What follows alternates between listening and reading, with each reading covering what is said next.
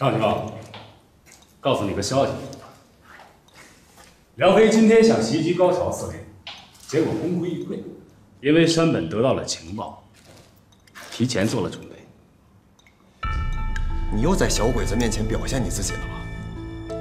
你主子应该对你挺满意的。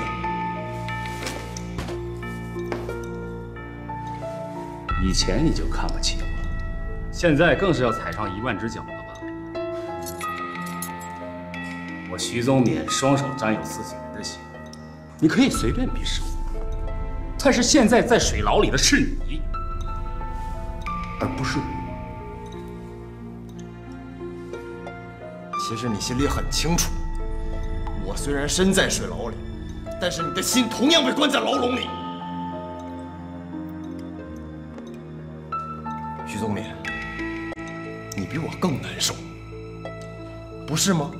放着好好的人你不做，偏偏去给鬼子当狗，你怎么就这么心甘情愿呢？那也要爬下去。人这一辈子没有回头路。怎么样？应该是他。梁飞，我简直无法相信，你能相信吗？我也不愿意相信，但事实摆在眼前。要是这样的话，重庆那些怪事倒是可以解释得通了。那些突然出现的日本特务，和那些被泄露的情报，以采血丹的身份，他很容易获取那些情报。还有，他是最方便陷害下情的人。我没想到他会隐藏得这么深。这个采血丹果然不简单啊！你说会不会蔡将军也有问题？应该不会。如果是这样的话，丁军长早就能察觉。而且我相信蔡将军是真心爱夏琴的。可是这样说，蔡将军就不是畏罪自杀。可蔡雪丹是蔡将军的女儿啊，这个身份又做不了假，他怎么下得去手？最不可能的，也许就是最可能的。你接下来打算怎么办？要不我们拿蔡雪丹去换我哥？这不可能。以我对山本的了解，他是不会用任何人来换你哥的。况且，现在我们还不能确定蔡雪丹的身份。我想下山一趟，找一下徐宗勉。找徐宗勉？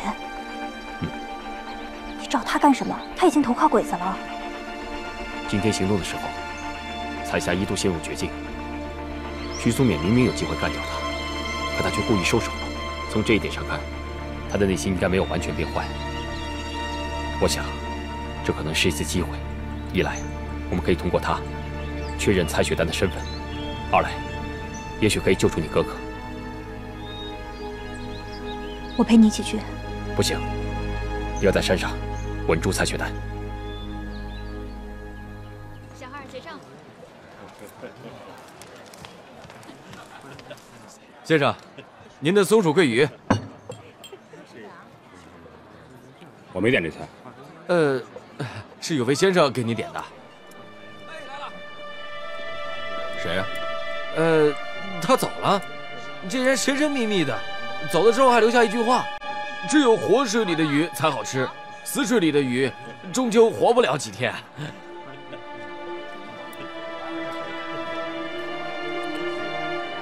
他人呢？往哪儿去了？出门往左走了。他说要去大明湖洗心。您说这人他怪不怪啊？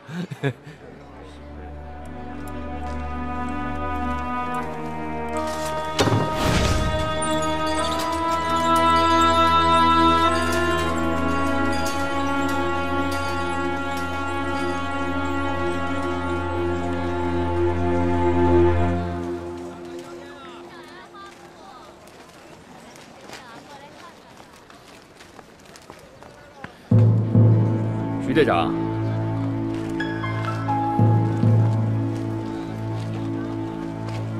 梁飞想杀我？要杀你比杀山本容易多了。我想跟你聊聊。现在全城的鬼子可都在抓你，那又怎么样？小鬼子抓我也不是1天2天了，结果呢？我不是一样站在你面前跟你聊天吗？找个地方，咱们叙叙旧。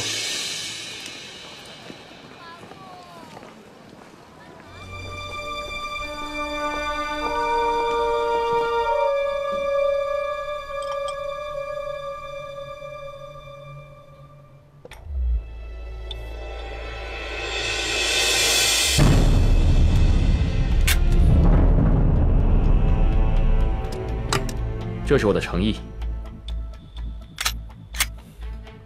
我要真想杀你，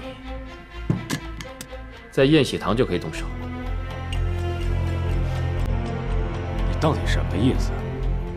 有什么话赶紧说。上西武还好吗？鬼子没抓到你之前，他死不了。鬼子？这话能从你嘴里说出来，说明你还有救。好了，我就开门见山吧。我要救上西武。我可以明确告诉你，佐田特战队就在水牢驻防，他正等着你。你上一次从水牢救人出来之后，水牢的出水口安装了3道铁网，都是焊接的。你上次的办法可行不通了。谢谢你告诉我这些，我们已经知道了。我这次的办法是你。别紧张，要开枪的话，等我把话说完。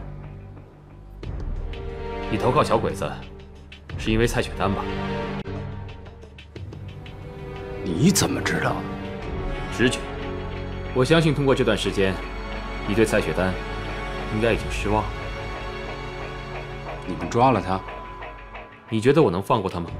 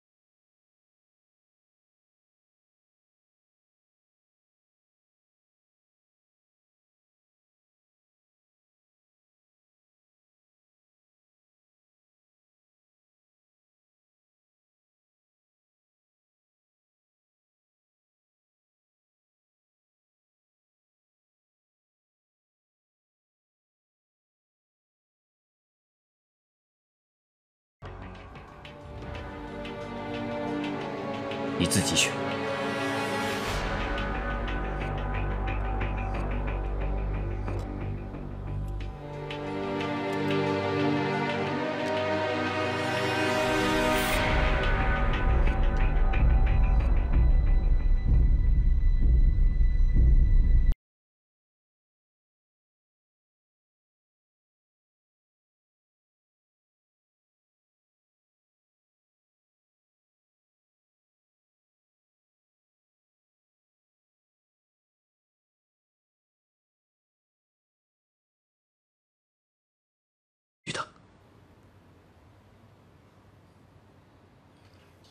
我徐荣勉的双手已沾满太多人的血，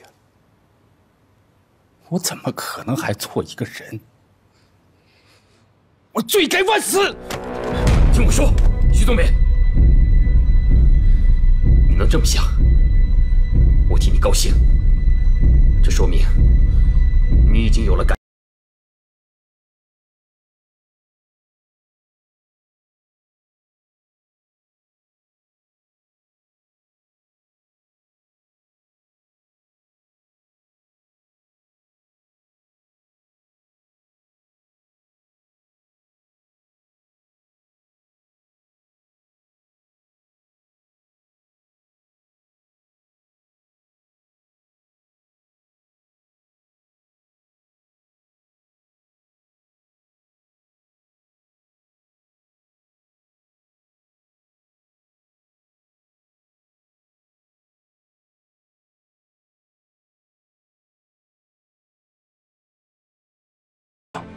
还有你的胸怀。为了你刚才那句话，我愿意用性命来洗刷我的耻辱。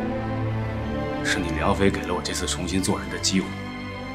我徐宗勉要是再给小鬼子当狗，那我就真就连狗都不如了。梁飞，你说吧，想让我怎么做？这金板牙真是走了桃花运了啊！找那么漂亮一媳妇儿。那是金板牙，那是我师傅，我师傅当然有这种福气了啊！我跟你们几个小子说啊，我师傅岁数大了，晚上闹洞房的时候都给我悠着点。站住！别，太监，现在是巡逻时间，咱们有酒和肉。回太君话，一个兄弟准备结婚，梁飞随时可能出现，现在结婚。不是也没人说不让结婚。八哥，你给们翻了你们是不是？是我们对不起太君。这样，我不让我那兄弟结了，你看行？这个酒和菜啊，本来就是给您准备的。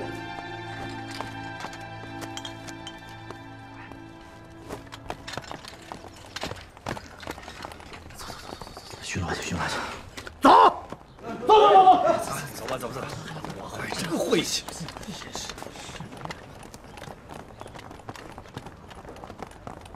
早晚有一天老飞崩了，不拿老子当人看呀！光骂就有用了？哟，梁爷，这活干成这样，也太没劲了。你说的对，早他娘的不想干了。不光是我手底下那帮兄弟也不想干了。你有什么事儿支应一声，我们义不容辞。好，我眼下正有件事情要麻烦你。回来了，梁飞，哎呀，急死我了！见到徐宗勉了吗？要是见不到，我能回来吗？怎么说的呀？来，怎么说的？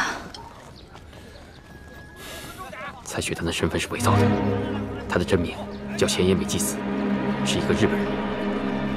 天哪，这都是徐宗勉说的。他的任务就是要潜伏在蔡将军身边，伺机收集情报。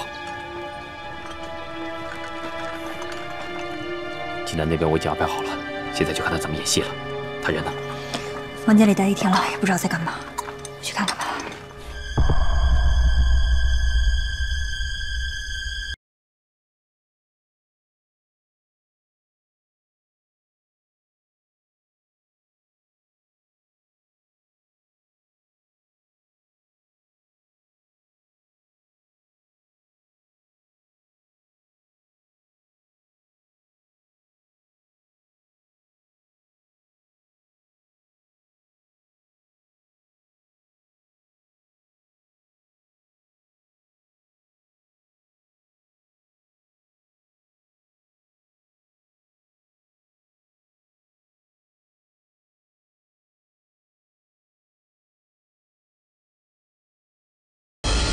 我爸整天跟夏晴在一起。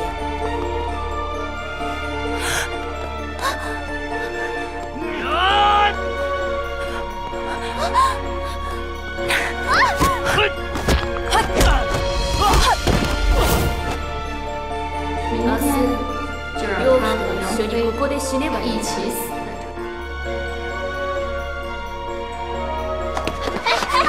怎么了？我的脚。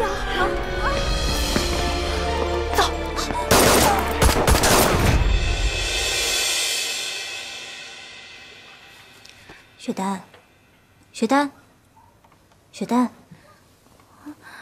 希文姐，你这是怎么了呀？怎么睡着了还哭啊？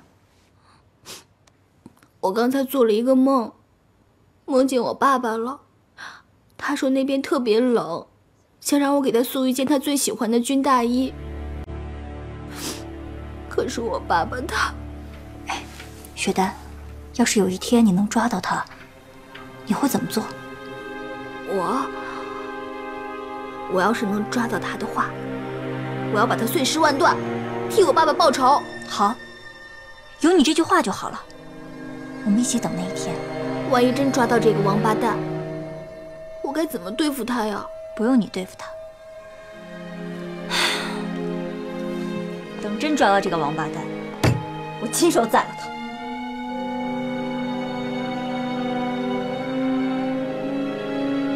对了，雪丹，都忘了告诉你了，梁飞已经决定送你去延安了。我哪儿也不去，我要去找梁飞。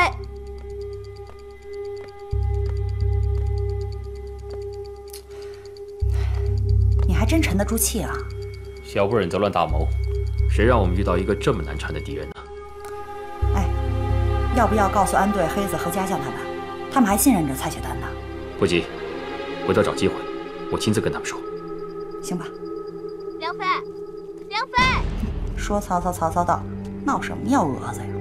随机应变。得嘞。梁飞，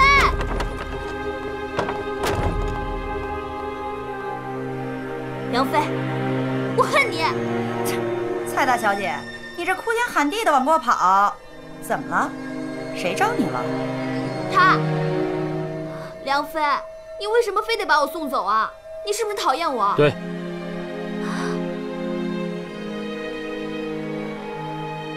那你告诉我，为什么那么讨厌我？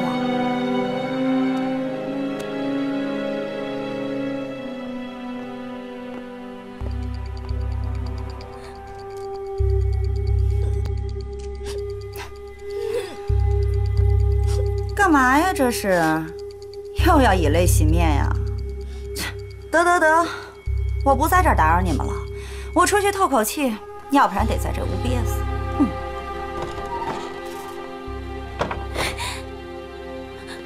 他什么意思啊？他还看不出来吗？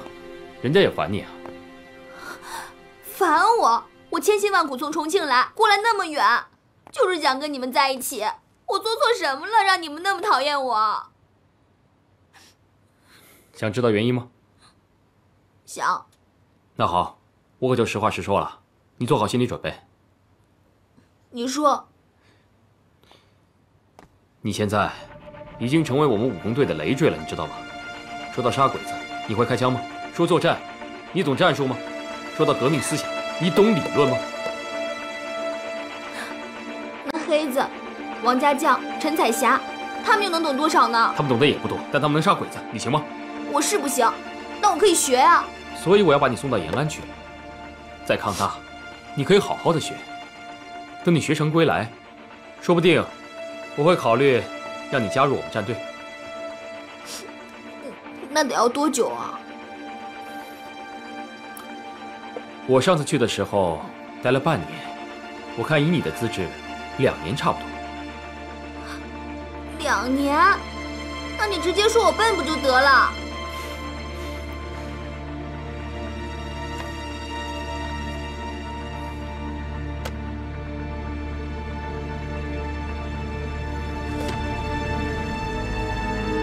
舍得还我啦？给你留个念想，在延安要是想我们的话，可以拿出来看看。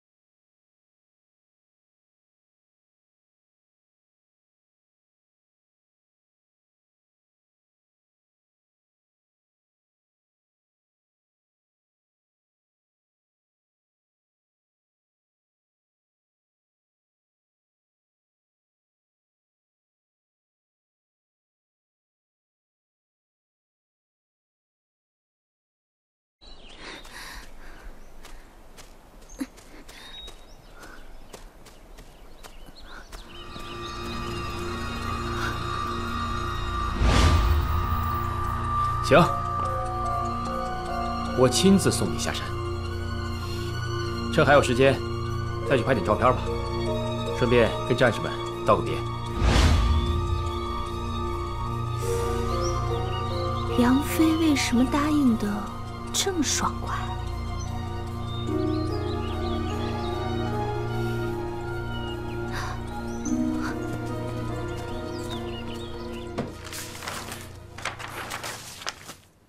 你看，这里，或者这里。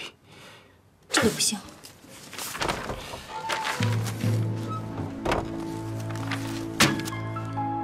雪丹，你这又怎么了？我突然明白过来了，你在骗我，你才不会送我去延安，你现在所有的心思都在尚喜武身上。我不管，我要等你救完尚喜武再走，但你必须亲自送我去延安。你能不能别胡闹了？救尚喜武是我们眼下最重要的任务，你也看到了，我们正在研究水牢的事情。梁飞，我蔡雪丹在你眼里是不是就是可以骗来哄去的呀？我无理取闹，我小性子，我不懂事儿，追了你这么长时间，都没有听你说一声喜欢，就送走了之了是吗？说什么呢？你让我去延安，我答应你了，那还不是因为想早点学到东西，早点回来加入你的战队？可是你心里没有我，我就算去了莫斯科有什么用呢？雪丹，我保证不打扰你的任务，还不行吗？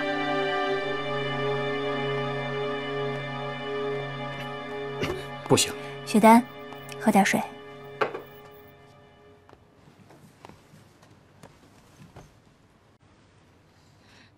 我千里迢迢从重庆来找你，我真的没有着落了。因为你是大英雄，你是梁飞，你得送我。你要不送我，我就在这儿。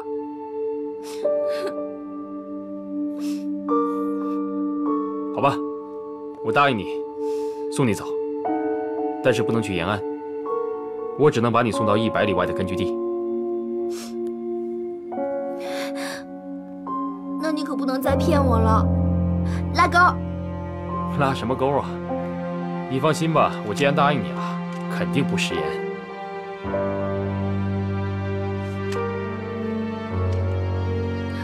好吧，你说的对，我是应该多去拍拍照片，多留点念想。席文姐，我走啦。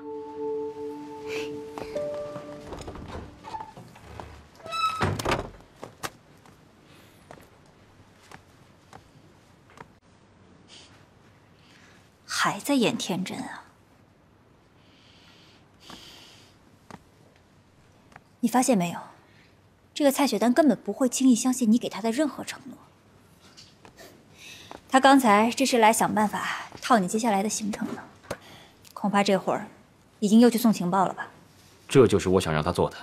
我想了一下，我觉得你刚才这个计划非常可行。现在是时候和安队长和黑子他们说出蔡雪丹的事情了。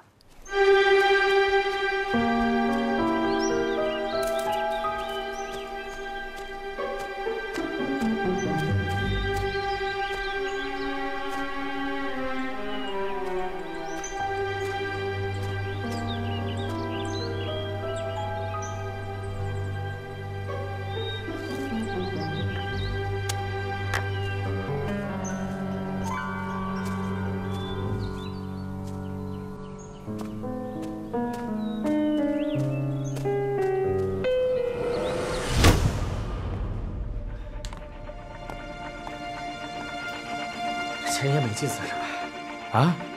我就没想到，那个蔡雪丹，他是个日本特务。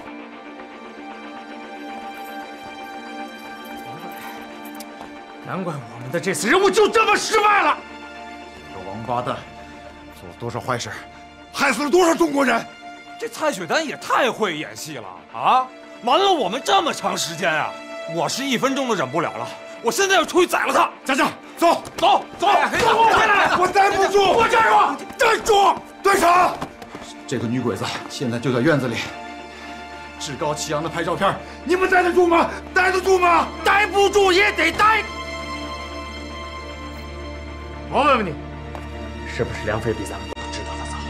为什么他没有提前对蔡雪丹动手？你们就不想听听这里边的原因吗？不想，我现在就想杀了他！你黑子，冷静一点。蔡雪丹现在就在外面，在我们的监视之下，她跑不了。之所以选择现在告诉大家实情，就是希望大家有所配合，让我们的任务能够顺利进行。他已经把消息送出去了。太好了，都听见了吧？你们还要留着他，继续祸害我们武工队吗？黑子，那是我计划的一部分。黑子，你听我说，这回我不仅要利用蔡雪丹救回习武，而且要利用他除掉山本。之前没跟你们说，就是怕你们控制不住自己的情绪，露出马脚，使我整个计划前功尽弃。这回任务的关键就是要装，装也是一种战斗。所以我希望大家都能把个人情绪先放一放。这一次，对我们战队的每个成员来说，都会是一次严峻的考验。如果有谁控制不住自己的情绪，现在就提出来，举手。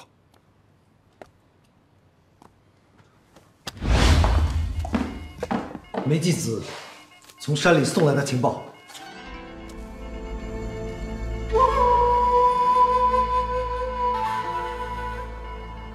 梁飞要美纪子去延安，并且会亲自护送。雪丹是被发现了吗？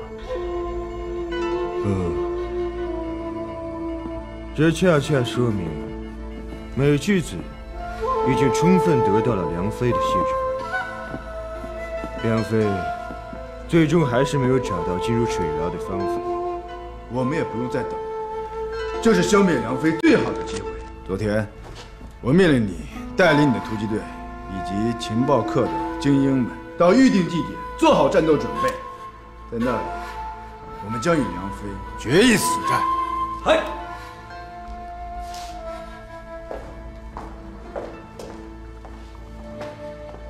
大佐，我有一个建议，不管梁飞是死是活，抓到以后，都应该给他挂在济南的城楼上示众，同时将上习武带到城门前，当众处死。只有这样，才能立大日本帝国之威，灭抗战分子之气势。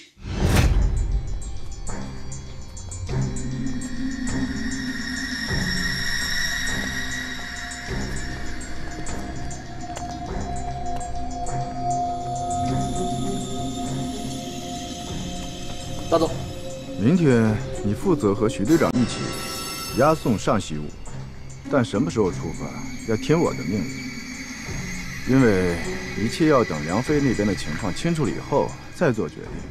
嗨，大佐，如果抓不到梁飞了，徐队长，你可以对我的能力做怀疑，但是不应该怀疑美纪子的能力，对吗？明天我要和佐田一起伏击梁飞，所以这里就拜托给你了。大佐，我有一个请求。上习武不同于其他人，毕竟共事一场，也算是有过交集。明天他就要被处决了，我想弄些酒菜为他送行。当然了，这也是我们中国处决犯人前的规矩。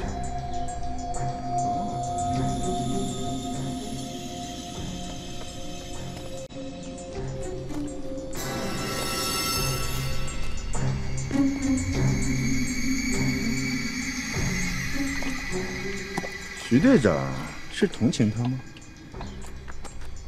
是这样的，大佐，我和他竞争这么多年，他处处压制我。其实我也是想借此机会，在他面前扬眉吐气。如果你这么说，我就理解了。放心吧，明天你就可以扬眉吐气了。水牢这里就拜托你了。愿为帝国效劳。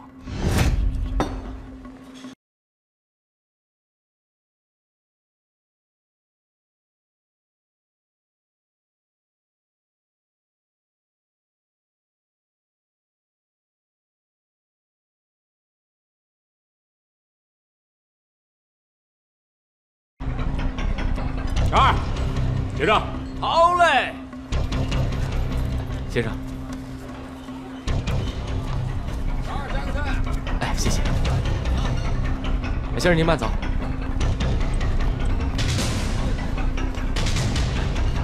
先生慢走。你好。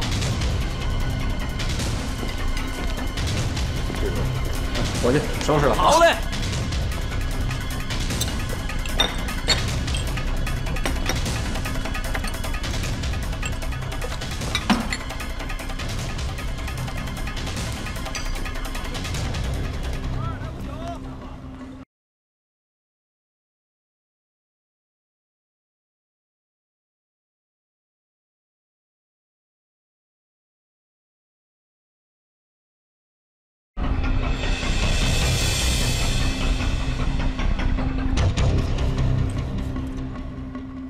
现在已经很清楚了，我们只要在水牢到鼓楼之间劫持行车，就能成功救出上西武。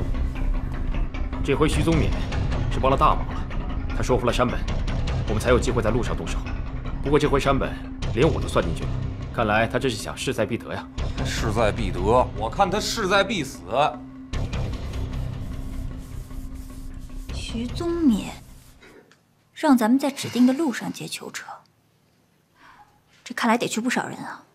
哎，万一这动静大了，咱们怎么出城？这点我想到了，所以有人必须跟徐宗勉一起进水牢才行。但是问题是谁进去呀？就算是徐宗勉可靠，日特那边也基本上都认识咱们了。我去，我跟猴子去。是。那好，我再说一下这次任务的关键，我们必须骗过山本跟蔡全丹。你们记住，绝对不能露出任何破绽，否则就会前功尽弃。你们要记住，杀他们不是我们的第一目的，我们的第一任务是要安全的救出上西武。你们能做到吗？还听不明白咋的？都表个态。飞哥，你放心啊，我肯定会控制好对蔡雪丹的情绪的。表个态说你呢？你能我就能。那我更能了。要论演戏的话，他是个厨，我是前辈啊。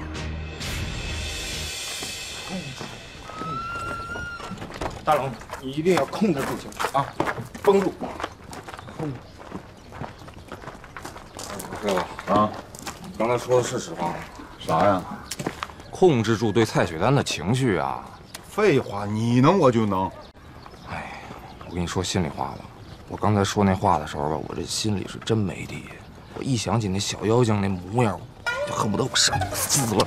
你当我不想？我现在就想撕了他，撕成8瓣了我。蔡小姐，干嘛呢？什么想不想的？想我吗？啊，黑子哥，你这是干嘛呀？不是那个，是那个什么，是刚才啊，我跟他说那个上习武大哥在水牢里一定是受尽了折磨，然后他就成这样了。你干嘛呢你？我告诉你啊，你面前站的可是一个美女是吧？你不是最喜欢美女的吗？你不会认错人了吧你啊？啊是，我这一想到习武在水牢里受那些罪，我就气得不行。哎，对。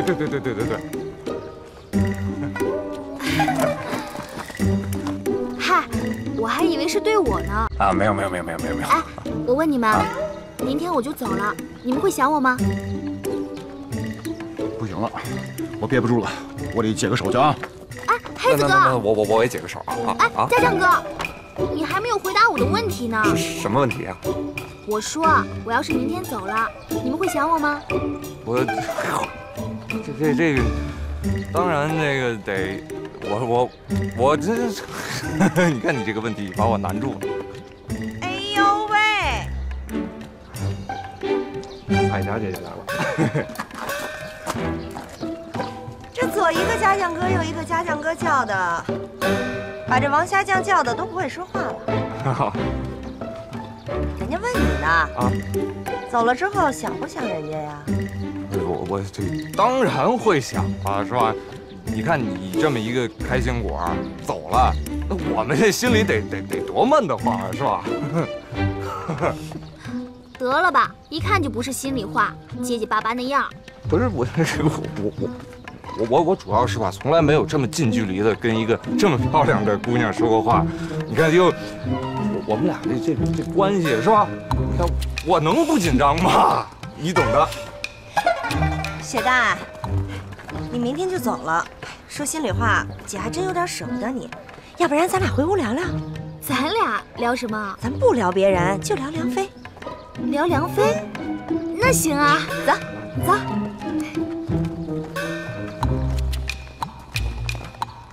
哎，吓死我了！胆儿那么小，这陈彩霞是怎么做到，还真能憋得住我呀？刚不是说了吗？论演戏，他还是个厨。这话还真不假。哎，我说黑子，我得批评你了，你刚才干嘛呢？哎，你怎么那么就沉不住气呢？差点露馅了，你知道吗？你别光说我躲那都看见了，你也差点露馅。一想到明天还得陪他下山，还得装，我这脑袋就这么大了都。现在脑袋也不小，飞哥不是说了吗？装也是一种战斗啊！给我上课呢。装？咋装啊？队长，你真的要孤身犯险吗？咋的了啊？咱武工队就你梁飞一条好汉啊！这话说的，哎，我去跟那个徐东冕碰头。希文，你跟猴子，你们俩在外边等着，到时候跟我也好里应外合。哎呀，别说那么多了，我现在这儿不用你们担心，我现在最担心的就是那个黑子啊，还有王家将，一定嘱咐他们千万别露了馅啊！你放心，我会随时提醒。咱们这回必须要把鬼子引进我们的伏击圈，还有就是他们的突击队。山本这回一定会把他所有的精兵强将都派上。能不能确定小鬼子到底在哪里伏击我们？槐树坡，这里是最适合打伏击的。您放心，我会故意钻进小鬼子的伏击圈，只有这样，山本才可能上当。梁飞啊，这是一步险棋，你可得当心。你放心，我已经实地勘察过这个地方，在槐树坡的西边有个涵洞，适合我撤离。不过我们的部队一定要想办法拖住鬼子，这样的话，我才有把握把他们引进下一个点——连马坡。这将是我跟山本决战的地方。你放心，到时候我把武工队的弟兄们全部派过去打伏击。大龙，到，这次由你带队。是。不过还差一样东西。请问，你能不能做一种炸药，是可以连片爆炸的，威力越大越好？连片爆炸？我明白你的意思了，时间有点紧啊。安队长，哎，我需要大量的炸药，还有手榴弹。只要能干掉山本，我不心疼。哎，山洞里那些手榴弹和炸药都给你。好，我还需要4个战士，我今晚连夜做出来。没问题。希文，辛苦你了，这回能不能干掉山本，就看你了。你放心。哎，梁飞，我算了一下，从你们交火一直到连马坡，大概有半个小时的时间。我们必须在这个时间内顺利营救出上西武，然后就是山本。这回我们一定要把他拿下。槐树坡，上次我们摸上后山的时候，在这片区域仔细的观察过，这里是最适合打伏击的地点。是的，梁飞从山上下来，去往根据地，这里是必经之路。我命令，明天早晨5点钟出发，到达战场，设定包围圈。梁飞已经让我们吃尽了苦头，该结束了。这次我要让他插翅难逃。哎。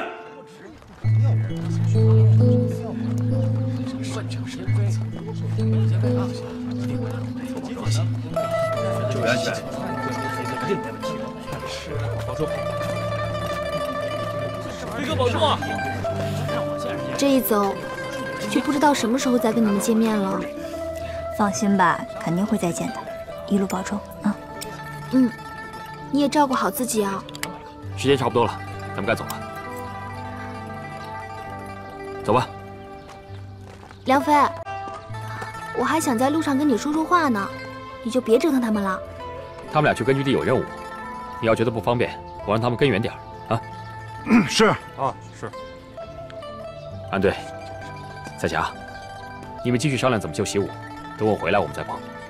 梁飞啊，这路程可不近，可得小心啊。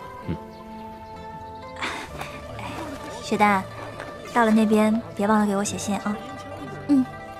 蔡小姐，到了那边好好学，你离一个成功的战士差得还远。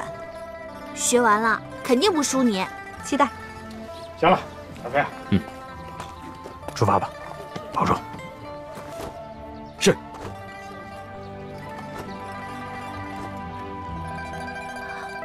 都保重，去吧。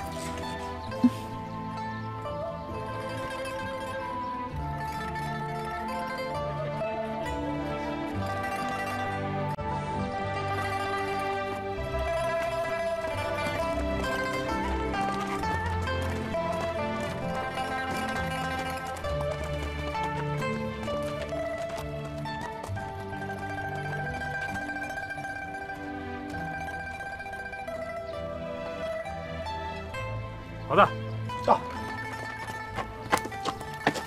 集合队伍，跟你出发。是。放心吧，我肯定让你的梁飞平平安安的回来。自己做的炸药都不放心啊。希文，期待与你在连马坡的胜利会师。彩霞，我们连马坡见，保重，保重。我们迎着阳光，一路向前，从不肯回头。我们站在山巅，追逐梦想，一刻不停留。抛洒热血，只为心中太阳。纵然付出生命，无怨无悔。手挽手，肩并肩，向着炮火。为了胜利，我们前赴后继。想要飞翔在那天空，热血冲破胸膛已沸腾，展开翅膀卷起风暴，勇往直前，让大地听到我们呼啸。